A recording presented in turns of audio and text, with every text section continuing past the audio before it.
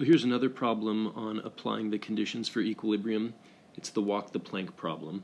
Now let's say a person whose mass is maybe 50 kilograms is walking along and they find a downed log. The log has a mass of 150 kilograms and maybe the whole log is 10 meters long. But you can see a portion of the log, we can just call D, sticks out over the edge of some cliff, and I don't know, what's a good reason the person would want to walk on the log? Maybe, I don't know, maybe there's a $100 bill that got stapled or pegged to the end of this log. Don't ask why, just for the sake of argument here, huh? And so the person hops on and proceeds to walk. So we could ask a couple questions. One, if we know their masses and we were given how much hangs out over the edge, then how far from the edge, call that X, how far could they walk in their attempt to retrieve the money? Or the other way we could say is, we'll assume they could walk all the way to get the money, so then how much of the log could hang out over the edge? So we can ask the question either way. It's the same approach. Net torque has to equal 0, net force has to equal 0. I think we can solve the problem just by putting emphasis on the idea that the net torque has to be 0. So before we can calculate net torque, we have to picture all the forces that are acting. So let's see. Let's locate the center of mass of this log. We'll say it sits right about here. So then there's a force of gravity that pulls down at that point. That represents the weight of the log. Then we've got another force of gravity pulling down here. We'll say that's the weight of the person. So we got capital mg for the weight of the log, lowercase mg for the weight of the person. And then in order to calculate the torque due to these forces, we need some axis of rotation. Oh, I suppose there's another force, right? There's normal force. After all, for net force to equal 0, the sum of all upward force has to equal the sum of all downward force. Well, we've identified two downward forces, so what's the upward force that accounts for that? Well, that's normal force. So where's it applied? Well, as the log sits in this position, some of the normal force pushes up here, some of it pushes up here. Normal force is distributed all across the surface until this person walks just far enough that it just barely begins to rotate. And in that case, the log is going to sit, well, hopefully not in this position, but you get the idea, right?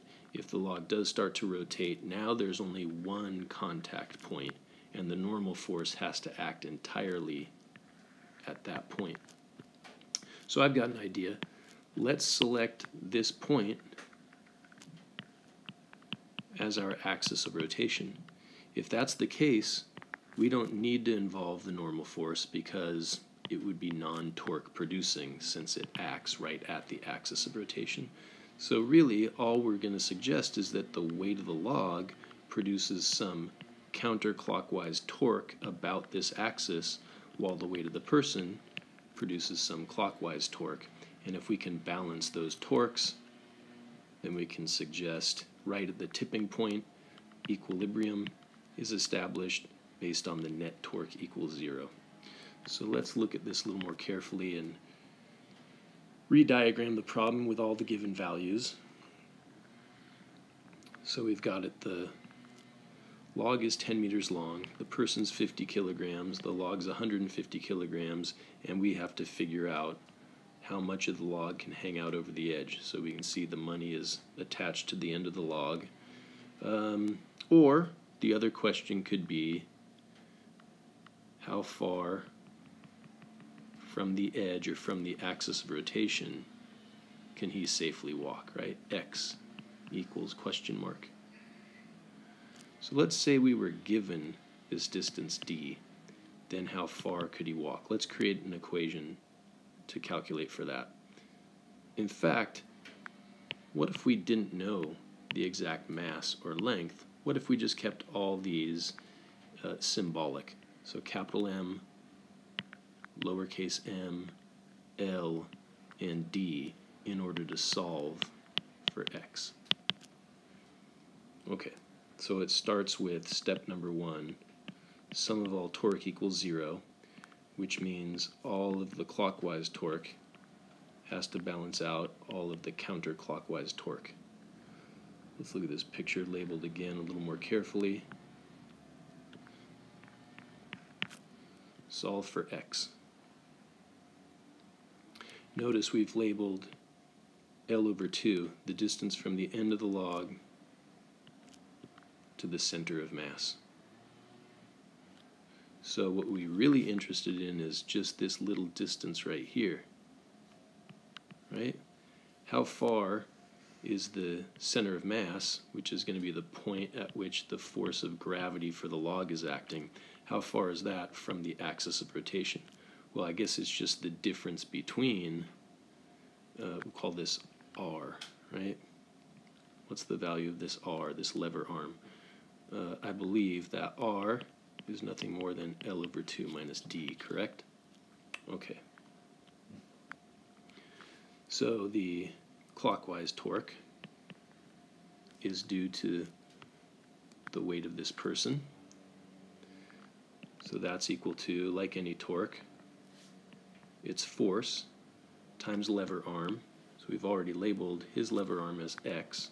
So force times lever arm times sine theta, well, the angle between his force vector and the lever arm is 90 degrees. So that's just going to go to 1. The counterclockwise torque, that's due to the weight of the log. So capital mg times r, and then that's also times sine of 90. But we know what r is equal to. We can make a substitution. So we'll substitute and set these equal to each other. mgx has to equal capital mgr, where r is replaced with L over 2 minus d. So we can cancel out the g. It appears on both sides of the equation. And it looks like x is equal to capital M over lowercase m times the quantity L over 2 minus d. All right. So if we were given what fraction of the log was sticking out over the edge, then we could solve for the maximum distance the person can walk. In our example, we know that this ratio is already given as 3, right? 150 kilograms over 50 kilograms would be equal to 3. And we were also given that the length of the log is 10, but we weren't given this distance d. So let's solve this another way. Let's try to determine what d would have to be equal to so that x could itself equal d. In other words, so that the person could walk all the way to the edge and then easily pick up the money. So if that's the case, if x equals d, then we have d equals m over m times quantity L over 2 minus d. If we rearrange, we get L over 2 minus d equals lowercase m over capital M times d. So that just came from cross multiplying, right? If we add d to both sides of the equation, then we get L over 2 equals lowercase m over capital M plus 1 quantity times d.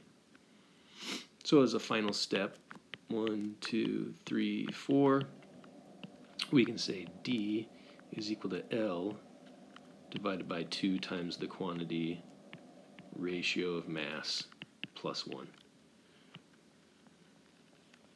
Okay, now I want you to think about what this result suggests. Let's take some ridiculous cases. So let's imagine the case where the person is so light that we can say their mass is practically 0 compared to the mass of the whole log. So in that case, how much of this can stick out over the edge? So if we plug in 0 here, then we get D is just equal to L over 2. Well, wouldn't that be the case? If the person's weight doesn't really matter at all, then the tipping point is when the center of mass sits directly over the edge. So it would be more like this. Right? So you've got L over 2 here, L over 2 here, and if you were to slide it any further to the right, of course it's going to tip. So this equation seems to work out for that ridiculous case. What if we had the case where the mass of the person is every bit as great as the mass of the log? So instead of a 50 kilogram person and a 150 kilogram log, what if the log is much lighter and itself is only 50 kilograms? Then how far could they go? Well, if we use our equation, if m and m are equal, this becomes L over 2 times the quantity 1 plus 1. In other words, becomes L over 4. So D would be L over 4, meaning a quarter of the log can stick out over the edge. Would that be right? So the picture would look something like this.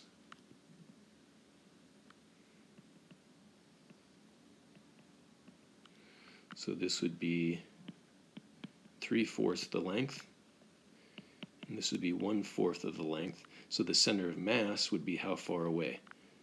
Right? The center of mass would then also be 1/4 of the length, because this distance has to be half of the length.